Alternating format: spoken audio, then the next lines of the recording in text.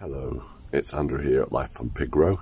Before we carry on the video today, don't forget to like and subscribe. We've had a really bad week for snow. That was my lane out. I couldn't get out. It's taken several days for it to melt. The rain kind of finished off the last bits, but now we're going to have a quick look. We're going to start in the courtyard and we're going to go up to the Potager.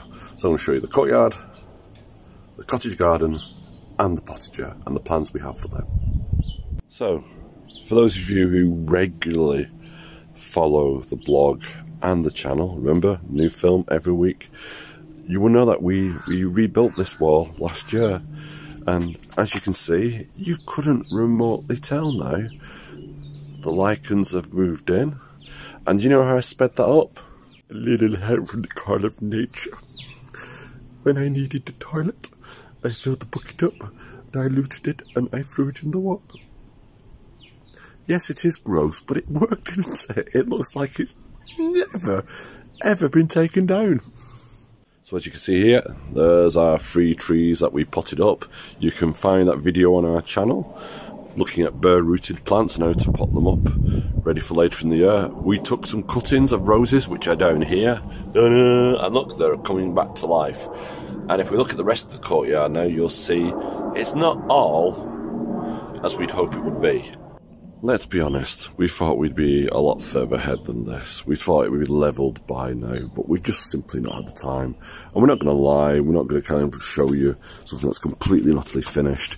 At the moment, again, it's kind of a storage for the last of the wood that we've been using over winter. There's an old sink there that we're going to use as a planter. You know, even down to the rubble here that we're going to use to level the ground with, and the stone there, and the window that's yet to be filled in. But, you know, in the end, what we're going to do, we're going to have a shed here. It's all going to be gravelled, all going to be in pots because we're on bedrock, and we'll take it from there. In the cottage garden, the chives are coming back already. I can't believe that. But we've had some casualties. So if we look over here, this was my rosemary. Should have brought it undercover. I could kick myself, but there you go, it's dead. Let's get on with it, Andrew, let's move on. The great thing is that we are getting loads of daisies, marguerites.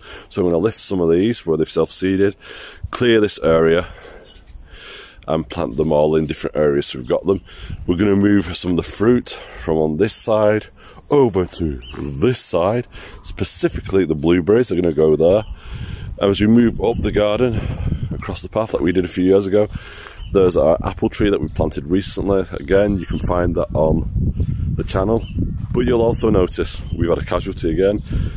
Post. Wooden post. I'm getting sick of wooden posts dying on me. They last about 10 years, even with treatment below and above ground. We still lose them because it gets so wet here. So I think I'm going to have to bite the bullet and invest in something a little bit more expensive, probably something metal. Any suggestions, leave them in the comments below, they'd be welcome. You'll have noticed we've not tidied away any of the old foliage. I won't do that until probably the end of this month. And the reason for that is there'll be predators and beneficial bugs in there, and I'll clear it all out then. So if we move up the path, the stone wall that I built donkeys years ago is still going strong. We found the lid to our compost bin that had blown away. It landed on our neighbour's kitchen roof and was there for quite a few months. They gave it us back a few weeks ago. The daffodils are starting to come up. We have a big problem with moss again. And yes, it's about drainage, but there's something we need to do, get on top of, or it's just the kind of thing that we're going to have to deal with and allow it to happen. That's the cottage garden at the moment. Looking a bit miserable. The buddleia is beginning to bud and leaf up. I've pruned that back a little bit, and you can hear the trees and the bushes and the hedges rustling behind me. And you know, it's not too bad. You know, things have come through winter, and it's not been a great winter, it's been very damp. And now into the Potager, and over here is our rhubarb patch, and they're all coming back. It's also had a bit of a top dressing the rhubarb of mulch. But again, you can see how damp it's been. Even up here where it is well drained, we've got moss growing. Over here we've got tyres, which we normally plant flowers into. They're going to be moved up to the new vegetable patch because this is the old vegetable patch and it's going to change, and I'm going to tell you why it's going to change. So I've been joined by some noisy hens behind me. Say hello, noisy hen. That's Agatha Christie. The reason we're changing this garden is we decided to move the veg patch further up the hill, and we want to change this into a cutting garden. And the idea behind that is we want flowers for the house, simple as that. So we're going to move the tyres, they're going to go up into the veg plot because we can still plant flowers into them. We're going to have an arbour where I'm sat now on some tyres, which would be lovely. It'd be a relaxing kind of well-being garden for your mental health. But let's have just a quick look around. I can show you what's going on. So the garden was constructed quite a few years ago now, and it has 3 raised beds. I don't think I'd be able to afford to do this now because the price of wood has just escalated beyond any kind of reasonable price, really.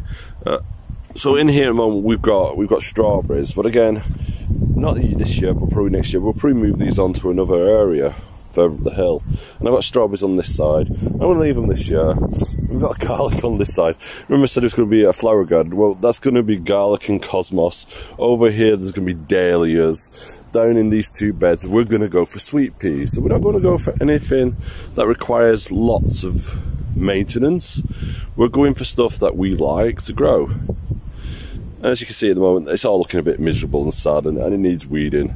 And there's some there's some left here. There's some spring onions left down there that made it through winter. The nets are still on, they should come off. Over here we've got garlic coming up.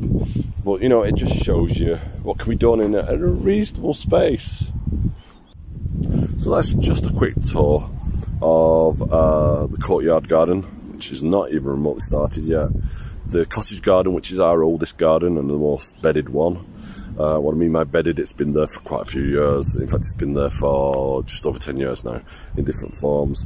The Potager, which is about 4 years old now, I'm trying to think off the top of my head, which is going to become a flower garden. And the chickens are still being really nosy behind me. Going, look at me, give us some corn. So until next time, it's goodbye from me, Andrew at Laughing Pig Road. Don't forget to like and subscribe. Every subscription helps us move forward. So until next time, bye bye.